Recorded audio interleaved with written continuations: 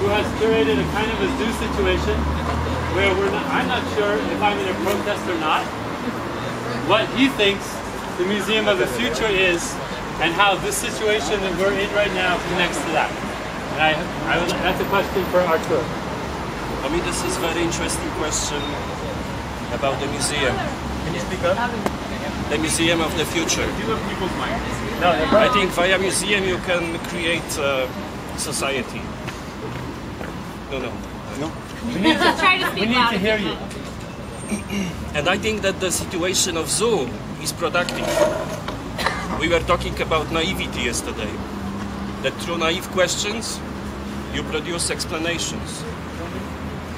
And through the zoo situation, you can produce this critique of the museum here. So it's not so bad, I think. Okay. I have a clarifying question about that. What is good about the zoo? What is good about the zoo? Yeah. That you are against the zoo, finally.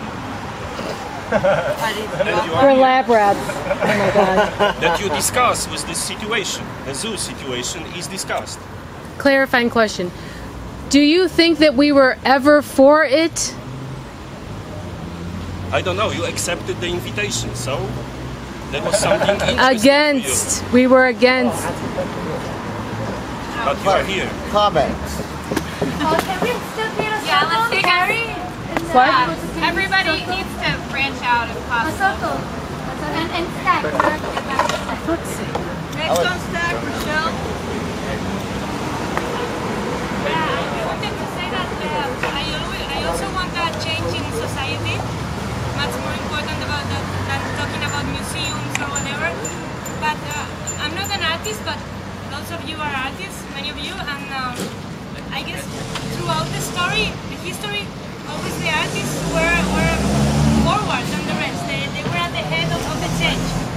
Like, you know, it's not easy.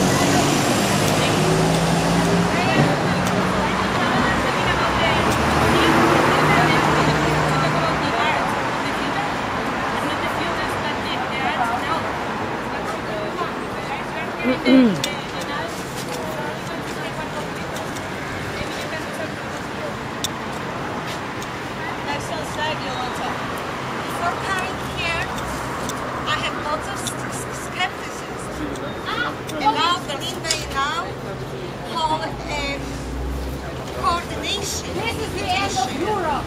Personally, I feel this would not work for me in terms of art.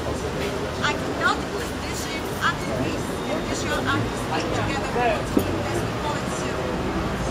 But to make the experience and meetings with other brothers, sisters from Spain, Greece, and other countries, I feel like there is a language in this camp, in this zoo. We developed together, and we connected, and I feel that something new is happening. And whatever it is, a new museum, whatever it's a new friendship, new love, new artwork, there is something happening positive against this negativity. But it is not in this space, it's when we go to the street together. Next on stack, Jim. Excuse me, may you speak up a little because it's very loud and some people are interested to listen but they don't understand anything. Wait! Julia! Join us, just sit with us. Julia! Hold on a second. Do you think, we have this little megaphone that we could use? Because we're not allowed to use these things in New York. Do we use this so that we can project a little Hello. bit? Yeah. Megaphone? The little one's better. Oh, there's two. So one over here, one over there. Yeah. Oh, yeah. Julia, didn't you want to say something? Who's on stack? Next on stack is Jim.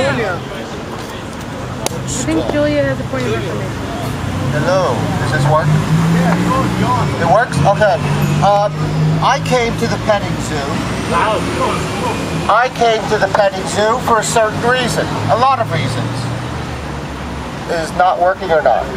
You have to hold it up. You're pointing it down. One of the main reason was to meet the people here. because we knew that there would be people from around the world coming here, from Egypt, from the Mideast, and of course Europe. And that was very important for us. But also, when I got here, it was totally different. When I got here, it was totally fucking different.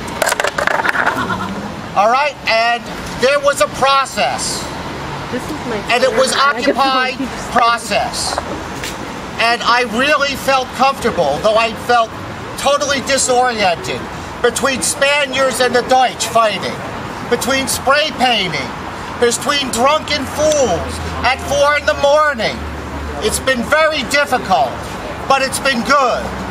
Now I say we need better food and beer, and it would become even better.